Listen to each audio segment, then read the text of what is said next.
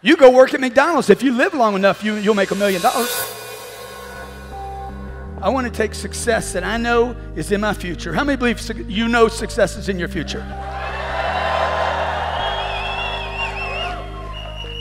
Okay, maybe. Everybody in the room is going to make $1 million. In your lifetime, all you got to do is keep doing what you've been doing. Keep doing that raggedy ass job you got right now, and you're going to make $1 million.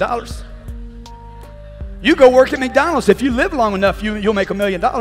The average hourly rate for McDonald's Corporation employees make $9.64. $9.64 times 40 hours a week equals $385.60. $385.60 times 52 weeks a year equals $20,000. 1 million divided into $20,000 equals 50 years. That means it would take 50 years for you to make $1 million.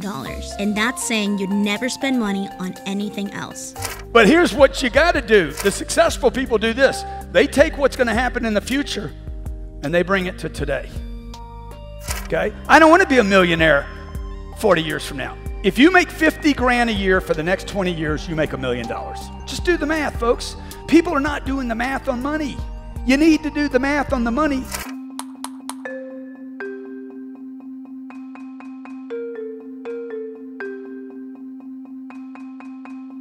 And by the way, the money needs to be something that you're actually playing the game for. There's nothing wrong with you being rewarded with money. How many of you would do better things with money if you had more money?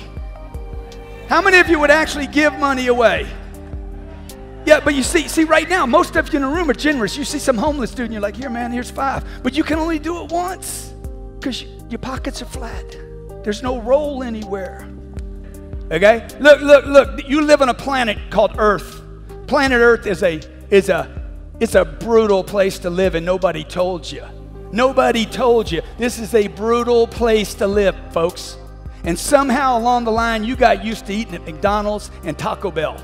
Okay? You got used to waiting in line and driving cars that are beat up. You got used to making excuses. You got used to eating at the Olive Garden and getting coupons and clipping coupons because you watch your mommy and daddy clip coupons, and shame on your mommy and daddy for not busting out and finding a vehicle so they didn't have to clip coupons.